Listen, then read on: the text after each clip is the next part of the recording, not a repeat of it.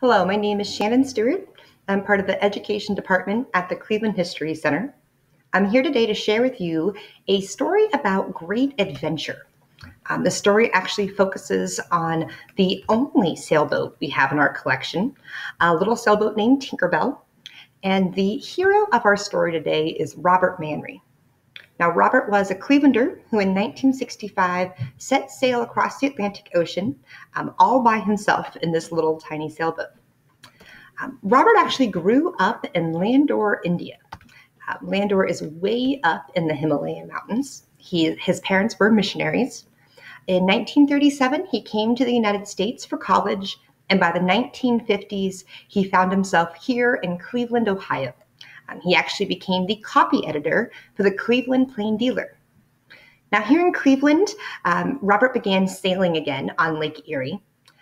Robert always had a love of sailing and always hoped to have some kind of great big adventure on the ocean. Here in Cleveland, he was able to purchase his first second-hand sailboat. He began fixing up the sailboat, rebuilding it little bit by little bit. He practiced it sailing out on Lake Erie. And even though the sailboat was tiny, he had some great plans for it. In fact, the sailboat was so small, it's about 13 and a half feet long. His daughter, Robin, decided to name the sailboat after her own tiny favorite character, and that's Tinkerbelle. So armed with Tinkerbelle, Robert decided to set sail across the Atlantic and live out his lifelong dream. Now, Robert left from Massachusetts in 1965, June of 1965, and he sailed 3,200 miles across the Atlantic Ocean to England.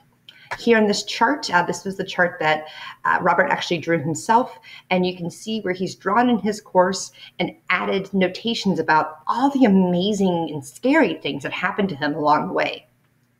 See, Robert was in the boat all by himself for over 78 days. That's about 2.5 months completely alone.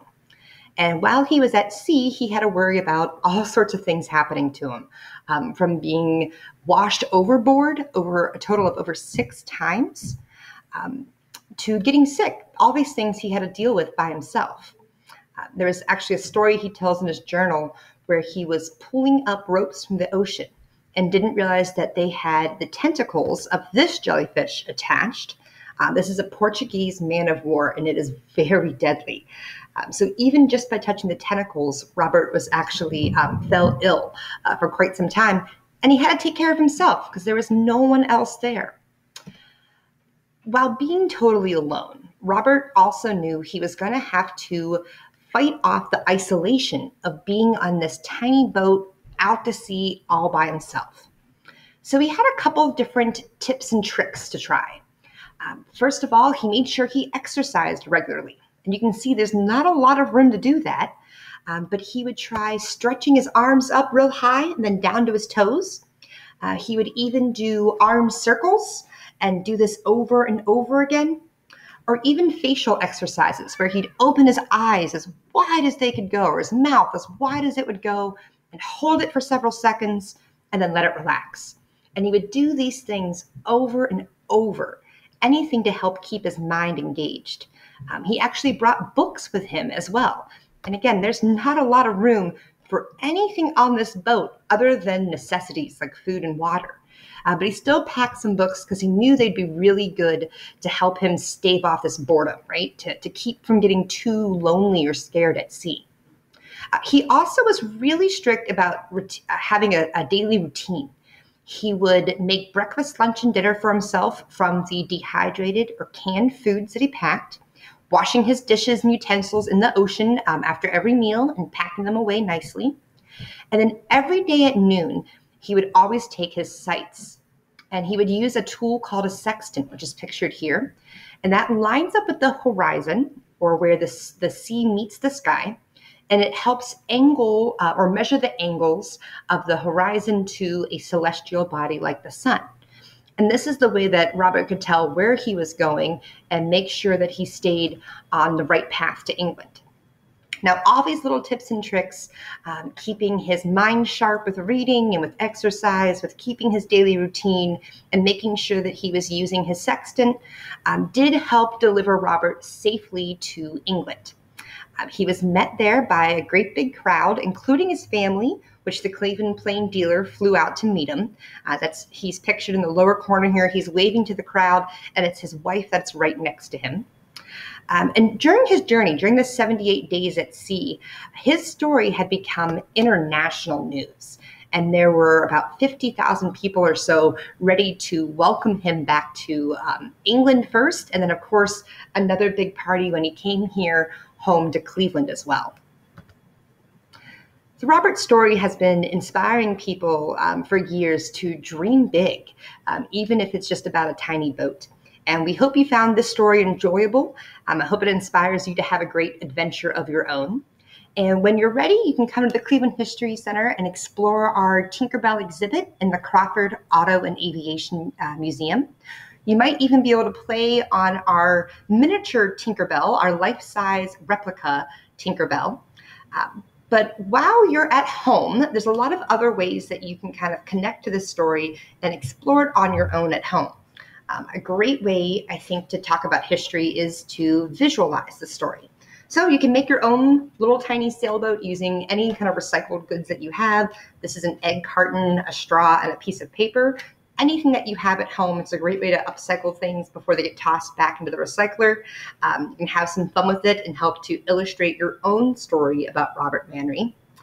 If you have a little bit bigger box, remember the boat was 13.5 feet, so you could even make your own Tinkerbelle, or a much smaller cabin where he would have actually slept and had that time to exercise in. But I think another really practical way to explore the story are these little origami boats.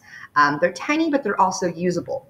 So once you fold this up, you can fold it out of wax paper and it will be completely water resistant, or you can use regular printer paper like I have and run wax along the bottom side.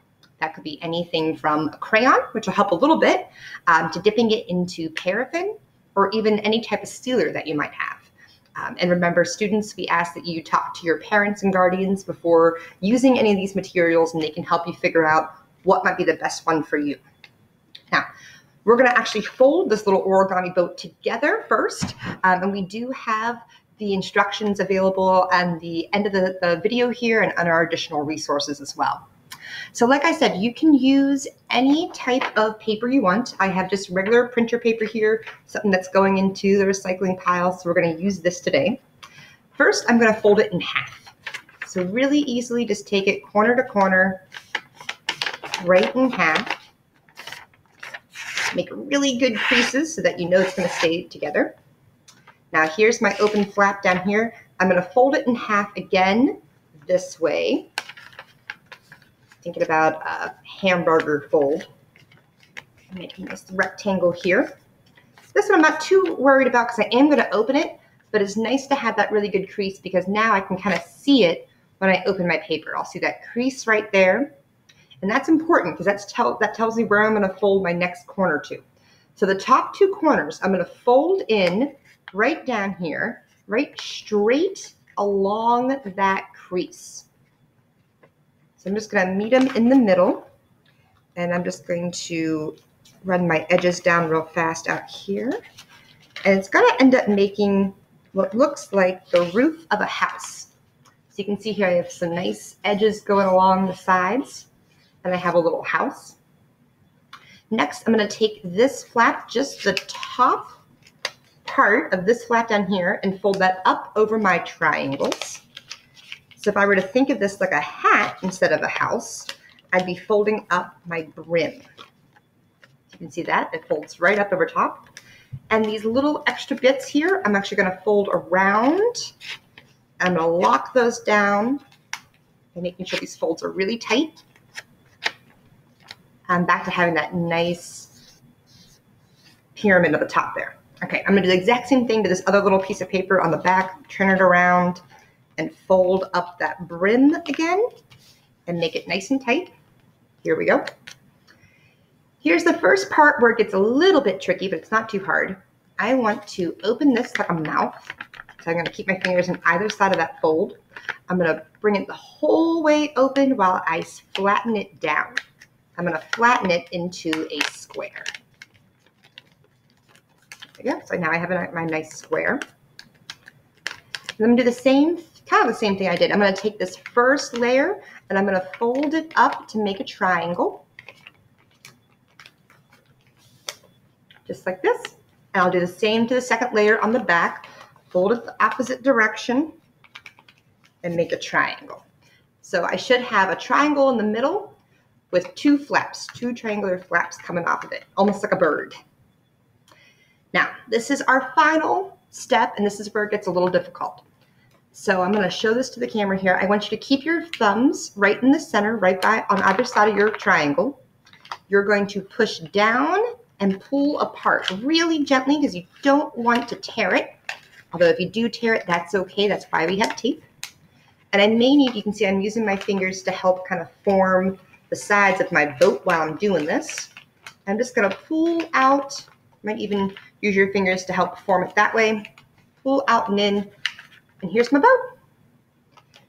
So you can kind of work with the edges, work with the walls of your boat to make it as big or as little as you'd like. You can have the edges really deep or really thin, and you'll end up with a little boat that once you seal it, will actually be able to float in your bathtub or wherever you'd like to.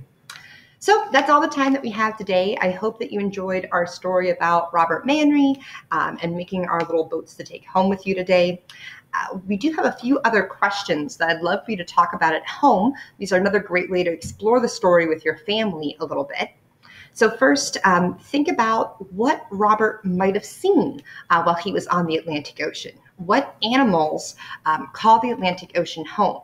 You remember I showed you that Portuguese man of war, the jellyfish, but what else do you think he might have seen while he was on his boat for those 78 days?